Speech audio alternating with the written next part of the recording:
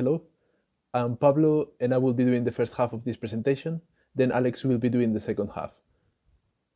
So, without cryptocurrencies, if you want to make a transfer through the internet, you need an intermediary, like a bank. And a bank just basically has a ledger with the amount of money that you have in your account. And when you do the transfer, you have to tell the bank, okay, now I have less money, and the recipient of the transfer has more money. And what cryptocurrencies do is they just distribute the ledger so that everybody has a copy of the ledger. And with that, we can essentially overcome the need to trust a third party, to trust the bank. But this is not always enough. Sometimes you need to do other things, like, for example, exchange an amount of money in one currency for an amount of a different currency. And you cannot just do two transferences, because then you need to, one of the two parties has to trust the other party to do their bit. Whoever goes second will not just keep both of the parts, right? And that's what smart contracts are for. Smart contracts are basically like normal contracts, but they are written in the distributed ledger. And instead of being written natural language, they are written in a programming language. They are essentially computer programs, and they are not interpreted by a judge. They are interpreted by a computer. They are not enforced by law. They have to be self-enforcing. For example, a smart contract cannot force you to do something or to pay something, which is a limitation. But if you do transfer an amount of money to a contract, or for example, a token, then the contract can decide what to do with it. So it's self-enforcing in that way. The other thing is, because there is no judge, if you make an error when writing a smart contract, then there's no one that will interpret the original intention of that contract. The error will modify the contract, and that will be the consequences of the contract. So, for example, it can be that the money will end up going to the wrong hands, or even it can happen that the money will be destroyed forever. So that's quite bad. Also, so what do we do about this? The Marlowe language is a domain-specific language which is aimed specifically at writing smart contracts in top of cryptocurrencies. And it is very, very simple. So if you know Haskell, you actually can generate Marlowe smart contracts very easily, because Marlowe semantics are defined as a Haskell data type, which you can see in this slide. And the syntax and the semantics are defined as a function, a set of functions in Haskell. So it is very, very straightforward. In addition to that, so why do you want to use Marlowe instead of general purpose languages? And the reason is that general purpose languages give you more flexibility than you probably need for making day-to-day transactions or to making smart contracts. And with these possibilities, it also comes the opportunities to introduce bugs in the contracts. So Marlowe is good already because it reduces the number of possibilities, and it's also good because it is designed to be easy to read, to be clear, to be explicit, and to avoid most of the pitfalls that you can make, well, the most common pitfalls that you can make while writing smart contracts. Like, for example, forgetting to give a timeout for parties to do things. For example, for making a deposit. So if you don't give a timeout to a party, the party can decide to stall the contract, which can be can translate in a problem for the other parties. It can be leverage, and you can also forget, for example, to refund money if there is the contract is aborted, right? And all of this is enforced by Marlowe. Also, because it is limited in scope, we are able to actually statically analyze Marlowe contracts automatically. So you can say, for example, you can make sure that if a Marlowe contract says that it's going to pay an amount of money, we can statically analyze whether at that point in the execution of the contract there will be for sure enough money to make that payment. So we can ensure that Marlowe contracts keep their promises, right? And also we have developed an IDE, a web IDE, which we call the Marlowe Playground, which is what this presentation is about. And this Marlowe Playground allows you to create, to edit, to simulate, to analyze contracts. And both Alex and I will be using the Marlowe Playground from now on in order to demonstrate how Marlowe works, how to create Marlowe contracts, and of course, how the Marlowe Playground works.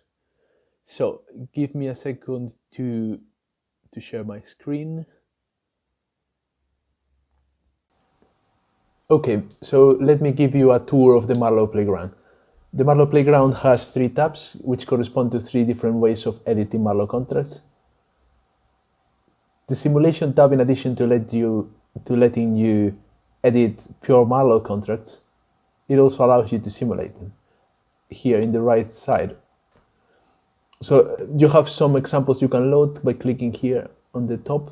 So for example, here the escrow, you see that in the right side it gives you the options that you would have for this escrow contract. Alex will show you more in detail how this works.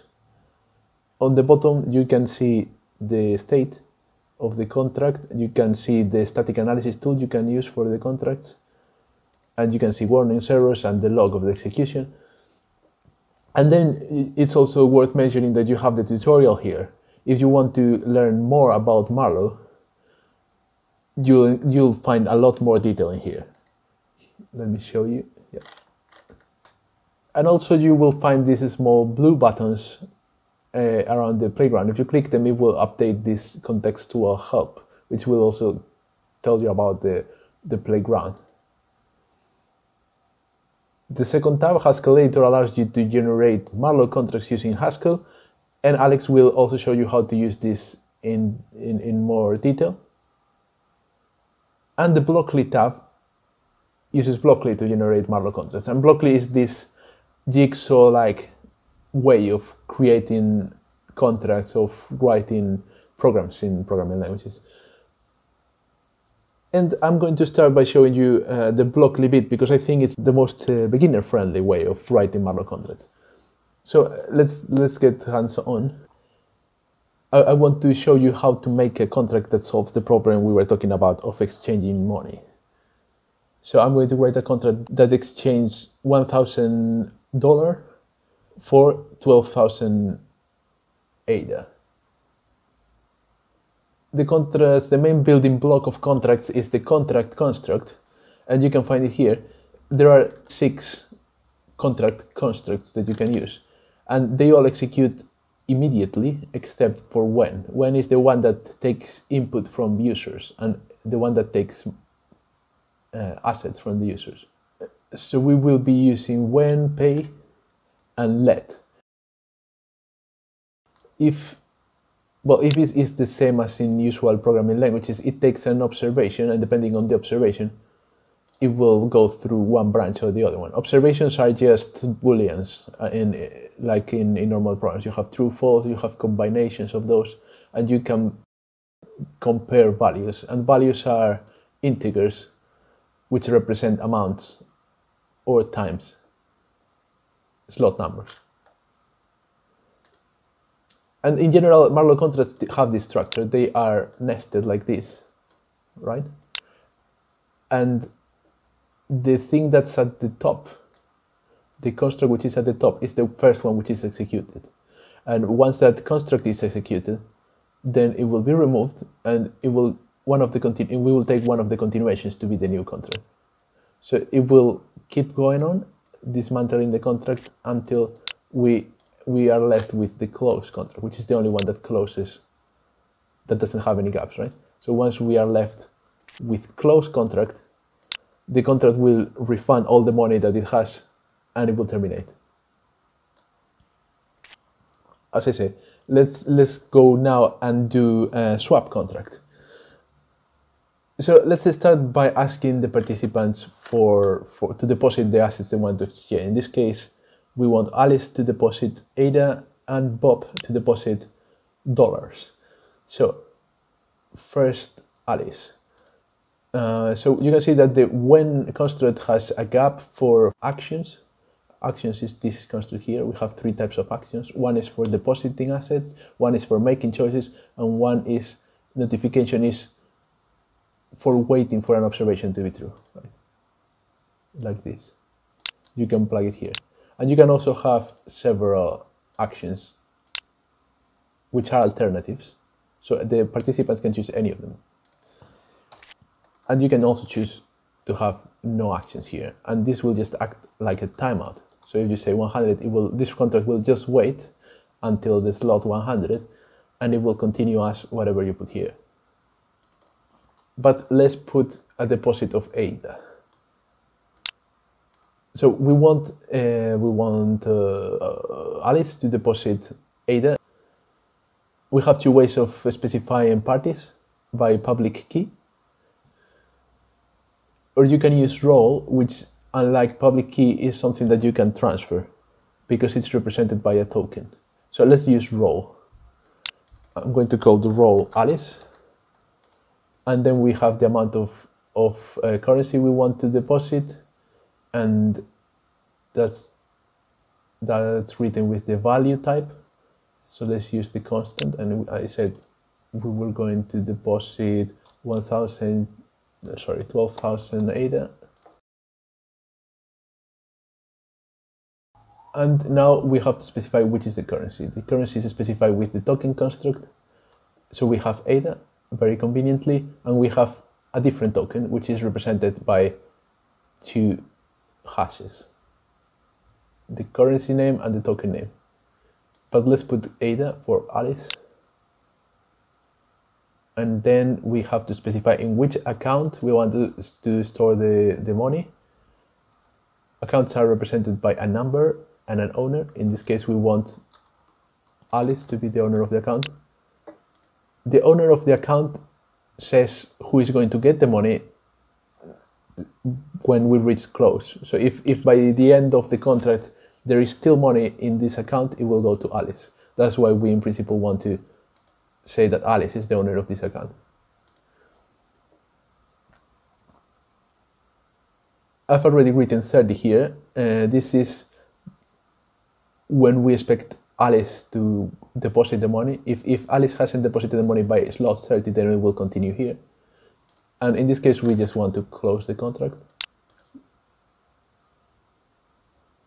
But if Alice does deposit the money, then we want Bob to do the same. So I'm going to duplicate this and put it in. Oh wait, we need another when construct. And this time for Bob, we are going to wait until slot 40. I'm going to put this inside. Now the role is Bob, and the amount is going to be 1,000, and we want dollars. And we don't have dollars, but we are going to imagine that we have a token which represents dollars, and its hash value is going to be 0000 and 85BB65FF. Wait, FF. And here we want to store it in Bob's account. Okay. Also, we want to close if Bob doesn't deposit the money. So notice here that if Bob doesn't deposit the money, we are closing. So the money of Alice will go back to Alice because we have deposited into an account which belongs to Alice. But if we make it here, then we know that the contract already has the money for Alice and Bob. So we can swap and give one another the assets they just deposited. So for that, we use the contract pay, which is very similar to deposit. First, we have to say who we are paying to. So first, let's pay Alice. I'm going to duplicate this again. And when we try to fit it here, we see that it doesn't work. The reason it doesn't work is because pay can also take an account as a recipient of the payment. So we need to use type payee instead. You can put an account here. But let's put a party, and then we put the actual role inside the party construct. Now the amount we want to pay Alice is the one that Bob deposited, so I'm going to duplicate this again. I'm using Control V to duplicate, which is faster. I'm going to duplicate the type of currency as well, and also the account from which we are paying, which is Bob's account. And we do the same for Bob. This time we pay Bob, and the amount we pay is this.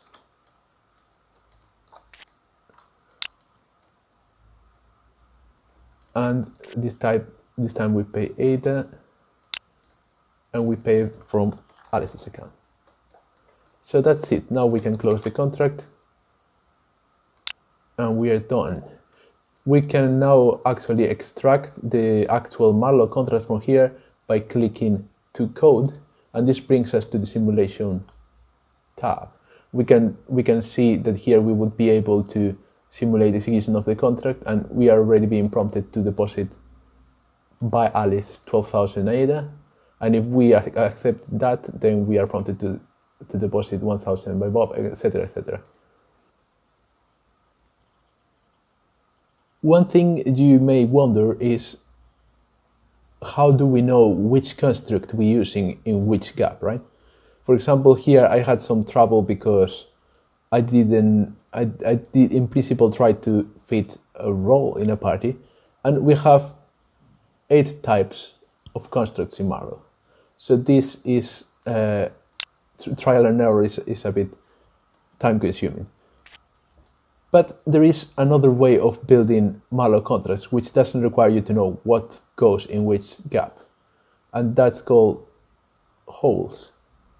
So notice that if I try to convert to code a contract which is incomplete, where we had gaps before, now we had a hole, which is this string which starts with a question mark.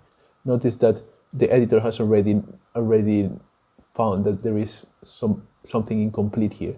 If you click here, you see found a hole of the type PE, which is the type we are looking for. And if we click quick fix, we get all the possible constructs for that type. So in this case, we wanted party, and we can do the same. We can actually build the whole contract by doing this. For example, here we have either public key or role. So if we click role, we will get this role token. And here we had a default string that was filled for us, but here we actually wanted Bob, I think. Also, we can switch between simulation tab and Blockly, like I said. So you can click here to go back to Blockly. So you can use whatever tool you want to use at each point.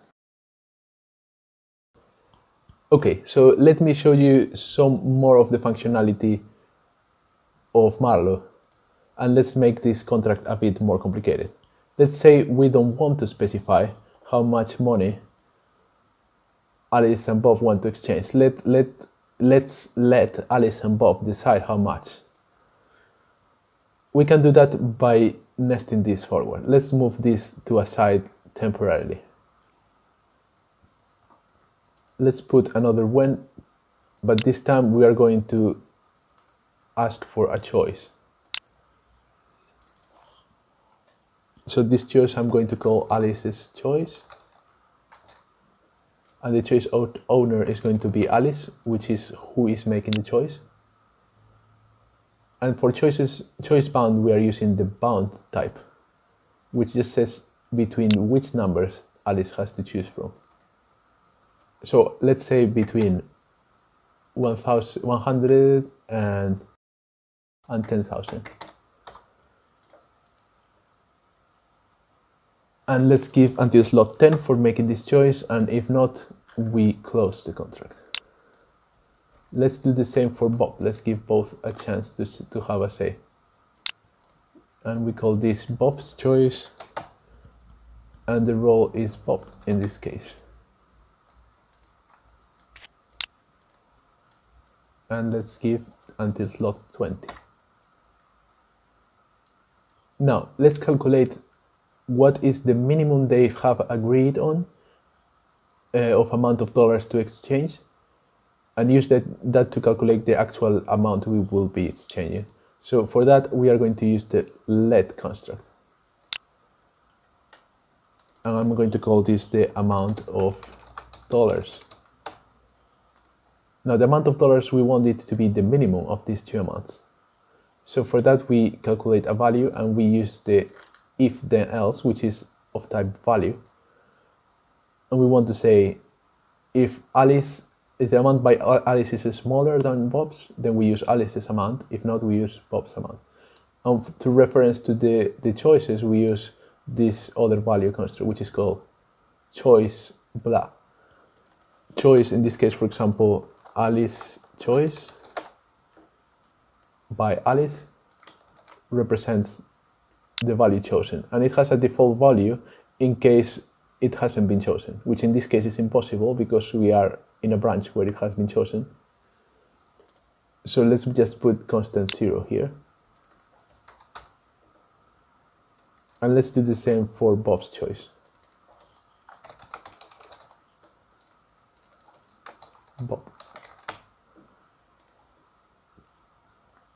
And now we can compare both of the values by using the observation value is less than. So if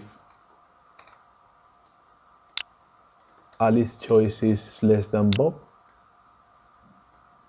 then we put Alice, otherwise we put Bob. So I'm going to put them in reverse order with Alice and if. And we put this here. So this gives us the amount of dollars. And now we can use this amount of dollars to calculate the amount of ADA. And we can do this by using let again. And here we say amount of ADA. And in order to make we make a reference to this amount of dollars, we use the value use amount of dollars. But we don't want it to be the same. We want to have a conversion rate, and we do the conversion rate by using the scale combinator. And I have calculated this to be 15,081 over 1,250. So now we have the amount of dollars and the amount of ADA. I'm going to get uses for all of them. Amount of ADA.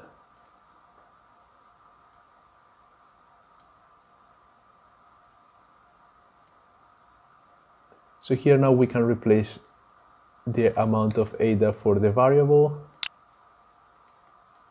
Also here, sorry.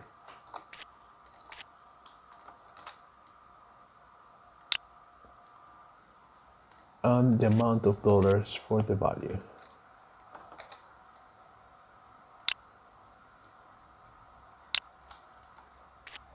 And we can put the rest of the contract back. So that's it. Now we have our more interactive contract. And if we send it back to the simulator, we can see that now the first thing that happens is that Alice is asked for a question. So we can put here 2000, for example. And we can imagine that Bob says 1000.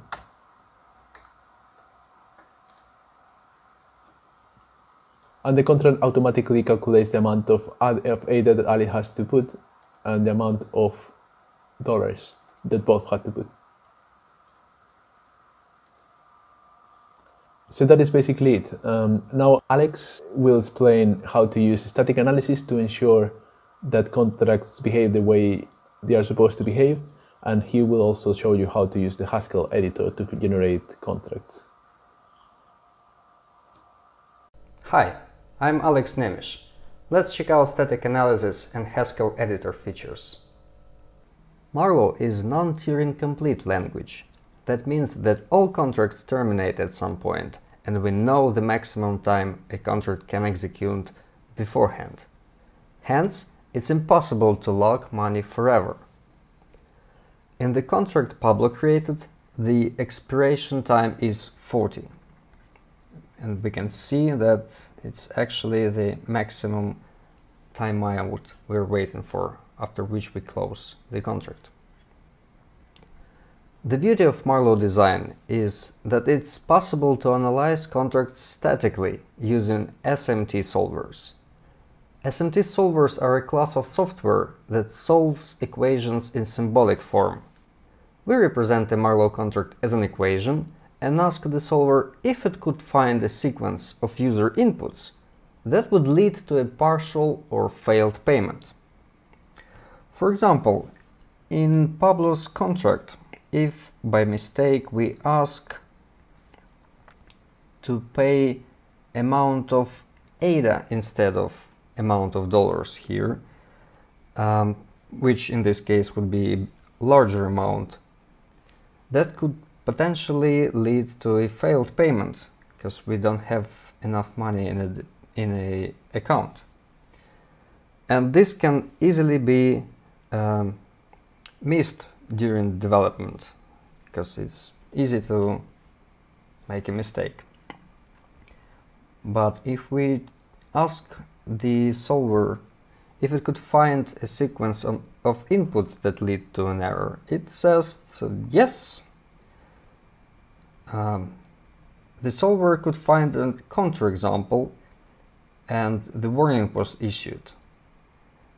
It could find a partial payment from Bob's account to Alice, and the expected amount to be paid is 15,081, but the account at this point contains only 1250. And here's the exact inputs expected from users that could lead to this error.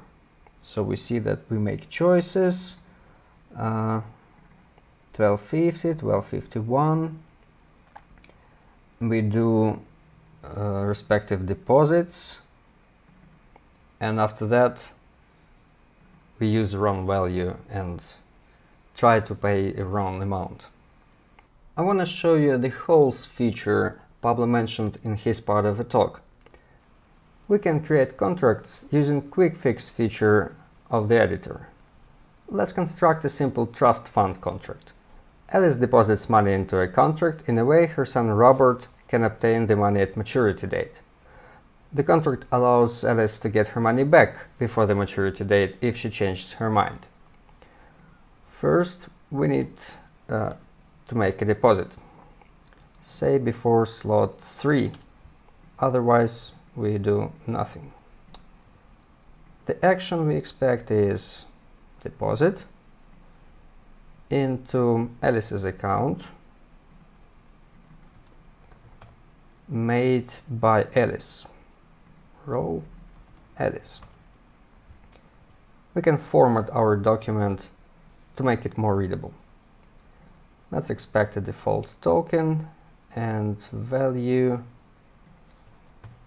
1 million.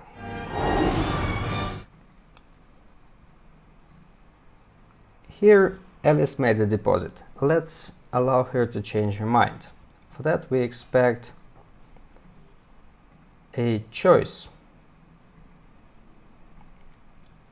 Let's call it refund. This choice should be made by Alice, of course, and the only value we need is a single value. 0 is fine. That would mean that Alice decides to refund. In this case we just simply close the contract because money deposited to Alice's account will be refunded on the contract closure. Let's say maturity date is 10, slot 10. In this case we need to pay money to Bob. We use pay construct from Alice's account. We pay to Bob.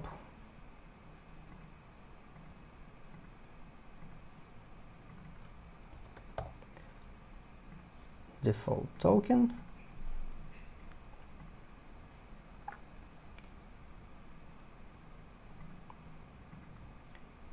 Value. Let's copy paste. and then we just close. We see that this contract expires at slot 10, and if we statically analyze it, we're gonna see a warning because I made a mistake, and we get a partial pay warning. The contract is supposed to make a payment of 10 million units, but there is only 1 million. Static analysis also show you the list of expected inputs that lead to this result. For example, we see here that first we expect a transaction with the following inputs. We expect a deposit from Alice of 1 million units. Then we expect an empty transaction with slot interval 10 to 10. That means that we need to produce a transaction after slot 10. In this case, we'll get to this pay construct that tries to pay 10 million units instead of 1 million. One way to avoid these sort of mistakes is use a special construct, available money. So we can take all the available money on Alice's account of default token. That should work. Let's simulate execution of this contract using input composer and transaction composer. On blockchain, a contract is executed to validate a transaction that transfers tokens. Marlowe contract receives inputs and ensures a transaction is handling tokens according to the inputs and the contract logic. A transaction can contain 0, 1, or many inputs at once. Our smart input composer analyzes a contract and provides a list of possible inputs on each step of a contract. In this case, the only possible input currently available is to deposit a 1 million units of ADA into Alice's account. We can press this plus button to add this input to a transaction. If we apply it, we'll see in logs that we deposited 1 million units into Alice's account. And in the current state, we see that account 0 of Alice contains 1 million units. Then we expect a refund, and if Alice decides to refund, we see that the choice is made, and in logs we see that participant Alice chooses 0 for refund, and she got her money back.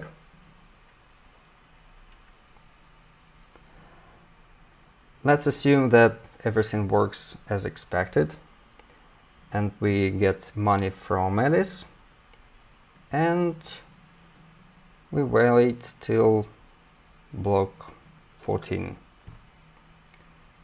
Then we see in logs that actually Bob received all the million and the contract is closed. Many common mistakes are immediately shown by Marlowe Playground. Let's say you try to choose value out of bounds. You get a warning and you cannot use this input. If you try to use wrong account for payment, you get a warning that says that the payment is done before a deposit has been made. And if the initial timeout is passed, you cannot even make an initial deposit. All this is cool, but what if making trust funds is your business and you would like to make those contracts on a regular basis? You would like to make a template from this contract to instantiate it with particular amount to pay or different roles or different timeouts. For that, you can use Haskell Editor tab on Marlowe Playground. This is a single file Haskell program that is compiled and run as AWS Lambda. It's supposed to print a Marlowe contract to standard output. Essentially, you can use all the Haskell to generate a contract of arbitrary size and complexity. If I just copy-paste the contract we've just developed, I can compile it and get the Marlowe contract back. I can send it to simulator and try it as we did before. But now I can actually generalize this contract. For example, I want to add an amount and maturity date as parameters.